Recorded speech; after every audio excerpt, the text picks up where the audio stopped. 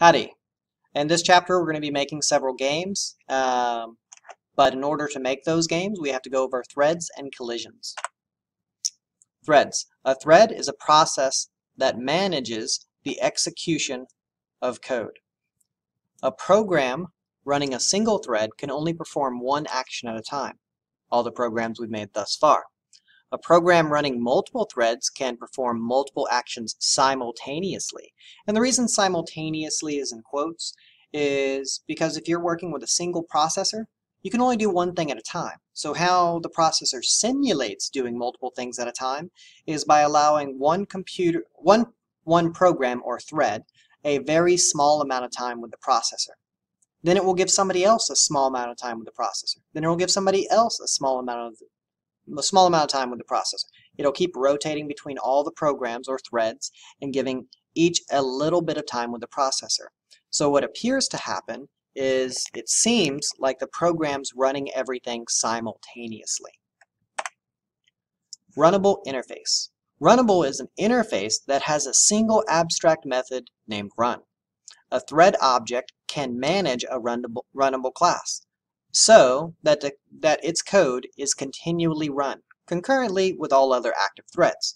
So, in theory, your program could have 4 or 5 threads, and each thread would run concurrently with each other. So you could have your program simultaneously doing 4 or 5 things at a time.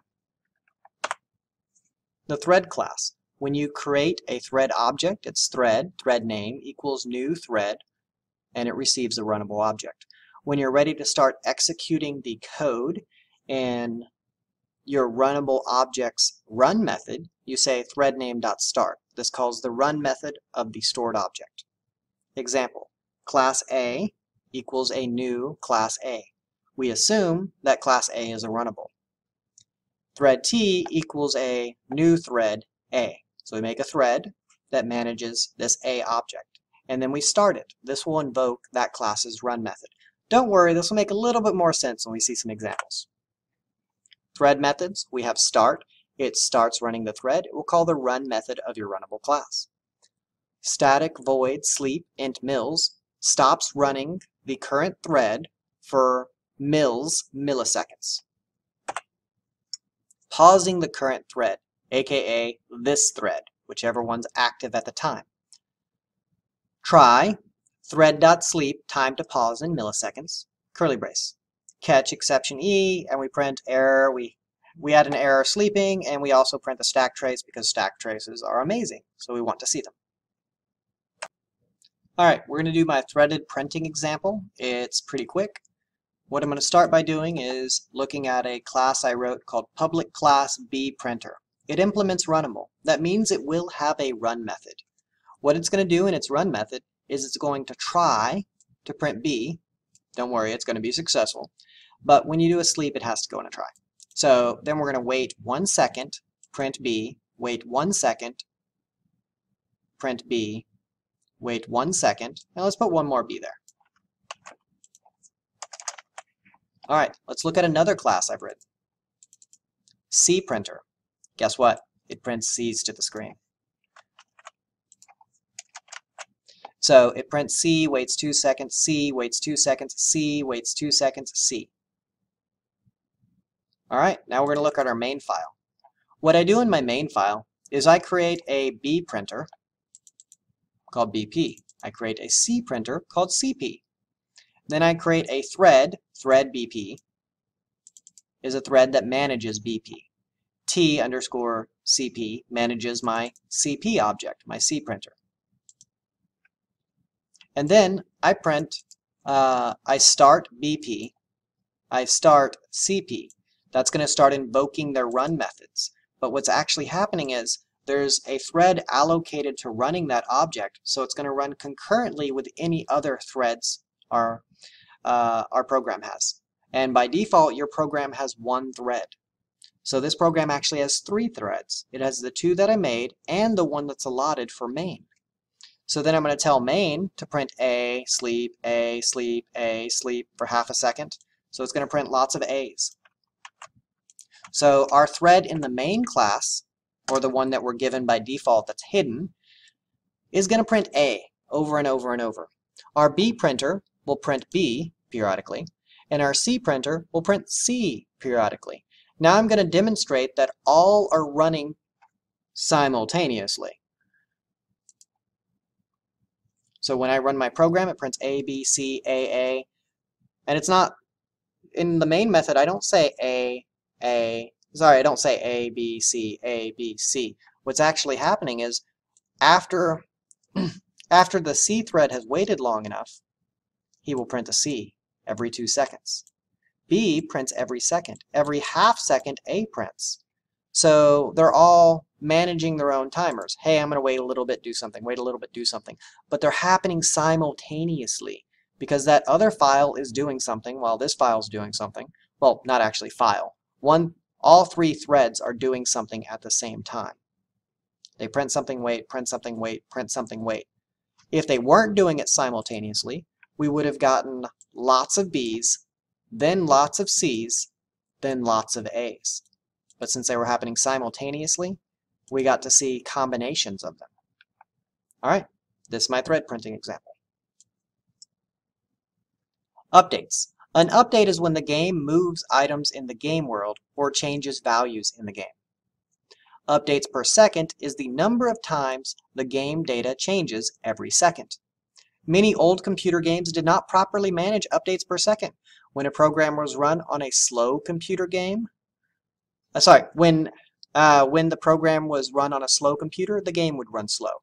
When the game was played on a very good computer, it would run so fast it would be unplayable. Games now are written, let me move my face. Games are now written so that they update at the same speed on varying computers. Unfortunately, if you have a really outdated computer, games will still run slow on them. And some of you may think that your game is running slow when it only repaints very slowly. The game might be moving at normal speed, but you just might not be seeing the game very often. And that's what we're going to cover on our next slide. Frames. A frame is a single image of the game's video. The frame rate, or frames per second, of a game is the average number of frames the game displays every second. A good frame rate is about 35 frames a second or more. A game may appear jumpy if it cannot maintain a good frame rate. And we're going to talk more about this on the next slide, I believe. Coding frames per second and updates per second. Having the correct updates per second will allow a game to run at the same speed on virtually any machine. We will code our program so that it always makes the correct number of updates per second. And usually, each update will result in the screen being repainted. You can update the game without repainting the screen. When we have to do multiple updates at a time, so maybe we're behind and we're not making the right number of updates per second, what we're going to do is we're going to update the game multiple times. What this means is if we update the game multiple times, is that each update will not make it to the screen. So so when you do not repaint after updating, you might get something called a dropped frame. These are frames that are lost because the computer couldn't keep up with the drawing and updating. So if you have to update and draw. Students, it is now 3 o'clock. If you're not with a sponsor, a coach, or attending a tutorial, exit the building at this time. Thank you and have a great day. When your computer is updating and drawing, it's important to make sure your game plays at a consistent speed. So updates take priority over drawing. This may mean that you skip drawing in order to keep your game updating at the right time. That may mean you could get a ridiculously low number of frames per second, like 3 or 5, but your game would be playing at the right speed, but it wouldn't feel right. Alright, in this video I'm going to show you how to use a thread to continually update your game and redraw the screen. So here I create a new USPS FPS frame. Update per second, frame per second, frame. Alright. I have a buffered image because, yeah, you need one of those. I'm going for 50 updates a second, and I'm keeping track of how many updates have occurred since I've been playing. You'll see why I have that later. I have a box that moves back and forth across the screen. This is its X position, its Y position. It moves at 0.98 pixels per update. It goes used for the box's direction. Boolean left. When left is true, it's going left. When it's not, it's going right. All right, we'll look through all this. And my class is runnable. Because my class is runnable, that means I can create a thread to manage it. That's why I say thread t equals new thread this. Now, so I have a thread managing the running of this frame. I do t.start, which invokes its run method, which we'll get to in a little bit. I'm going to show you my update real quick. Update. If the box X is bigger than 400, go left. When you get less than 50, go right. If you're going left, subtract. If you're going right, add. Paint, pretty basic. Draw it to the screen. We start off by calculating how many milliseconds we need to wait between each update. So we do 1,000, because that's how many milliseconds are in a second, divided by how many updates we want.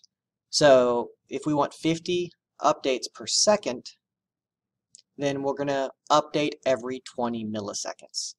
Long start time equals system.nanotime. What this is for is getting the system's computer time in nanoseconds. That way we can say, oh, this is when we started. Now in our loop, we're going to say, should I repaint? Nah. Current time is system.nanotime. We want to measure the distance between your start time and our current time. Long, updates needed. This will calculate how many updates should have happened since our program started. That's going to be current time minus start time divided by 1 million. That'll turn the nanoseconds into milliseconds. Then we divide that by the number of milliseconds between each update. So this gives us how many updates should have happened since the program started running. Now we have long X equals update count. This is how many updates actually have happened since we started our program. If X is less than the number of updates that should have happened, we update and we say we should repaint because the game has changed its data, so we should redraw the screen. And we add 1 to our update count. Then we go X++, X less than, updates needed.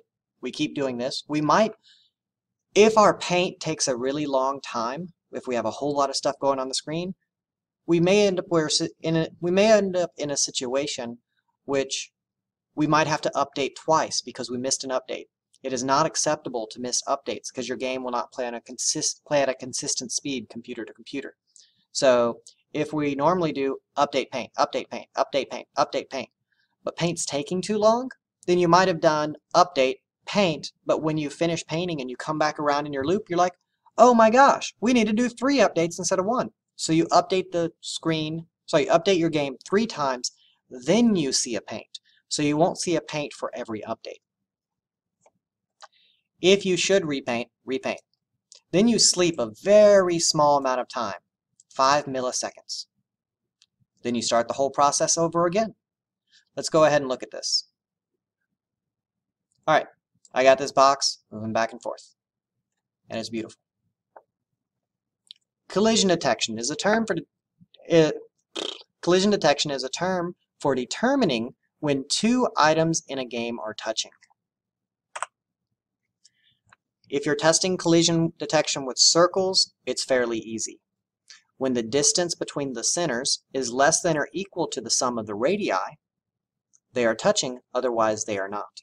See, here we have this radius and we have this radius. The distance is greater than both the radii together, so they are not touching.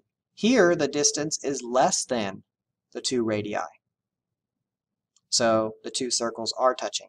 For this, you're going to need the distance formula, d equals x sub 2 minus x sub 1 squared, plus y sub 2 minus y sub 1 squared, all under a radical, or to the half power. Collision detection with 2 rectangles is a lot easier. Hey, those rectangles aren't touching. Hey, these rectangles are. You might be wondering what math equation or check do you need to do for it. You don't actually have to do any. It's pretty awesome. There is a class called rectangle, and when you make a rectangle, you give it an x, you give it a y, you give it a width, and you give it a height.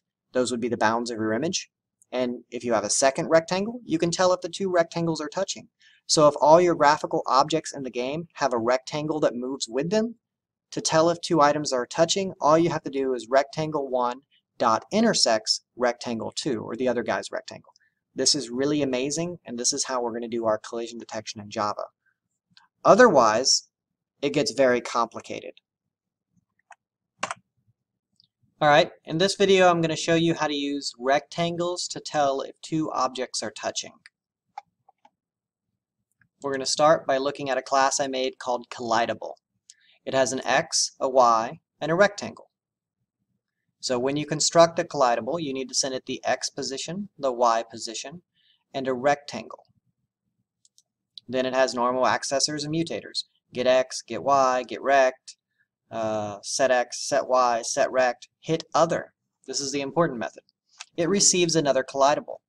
Then all you do is say, if my rectangle dot intersects the other rectangle, return true, else return false. Alright, now let's look at a moving rect. A moving rectangle has variables for left, right, up, down. It has a direction, which will store one of these public static finals, which is the direction the rectangle is traveling. It has a width, a height, a speed, and a color, because we're going to be drawing these rectangles to the screen. Let's look at moving rect. It's got an X, Y. It receives everything and then sets all of its colors. Sets all of its attributes. The first thing it does is say, hey, I'm going to be at this location, and here's my rectangle. Then it stores all the other data it received. It makes a random color, the color of this moving rectangle. It has accessors, and it's got some mutators. It's also got a variable called bounce. If you tell a rectangle to bounce, if it's going left, it changes to right. If it's going right, it changes to left. If it's going up, it changes to down. If it's going down, it changes to up. When you tell a rectangle to update itself, it'll use the move to command. It moves to the location X minus its speed if it's going left. If you're going right, you add the speed to the X. If you're going up, you subtract the speed from the Y. If you're going down, you add the speed to the Y. And when you move, it's a combination of both setting your X and Y and then correcting your rectangle. Alright, now let's move over to the frame, because we know what a rectangle is. What a frame does, it has an array list of rectangles. Here, I create several rectangles. I have them at static locations, but they get a random speed and a random direction. Then I make a thread that starts my run method. My run method will continually call update and paint, just like in the previous example. All right. Public void update. We go through all the rectangles. First, we store their old X and Y. Then we tell them to move. Then we do the hit something method. We send the rectangle to see if it intersected anything else, like a wall or another rectangle. If it did intersect something, it bounces and then moves back to its old location. Let's look at how hit something works. We receive a rectangle. If my X is less than 0, I'm off the screen. If my X plus my width is greater than 500, I'm off the screen. Or my Y is less than 0, or my Y plus my height is greater than or equal to 500, it's off the screen. Return true. I hit something. Otherwise, we have to check to see if we hit any other rectangles. And how we do that is we do a for loop to go through all the rectangles. If the address of MR is not the address of other, meaning they are different objects, and MR.hitOther is true, this is checking to see if this person hit something else, then we do other.bounce and return true. The reason we don't bounce ourselves is because that's going to happen when we return to true right here. And if we did not hit the wall or anything else, we return false. We didn't hit anything else. Let's go see how, mr.hitOther, that's the method that we wrote for collidable, hit other. Then I have my paints and I have my update just like last time, and let's see how this project works. See, whenever they hit, they both bounce off of each other. And I'm just using rectangle collision. Now, rectangle collision doesn't work quite as well when you have something that doesn't perfectly fill out the rectangle. And we'll get into that later. But for now, we're just going to assume everything has a rectangle that bounds it well, and we can always check for rectangle collision. All right, that's about it for this example.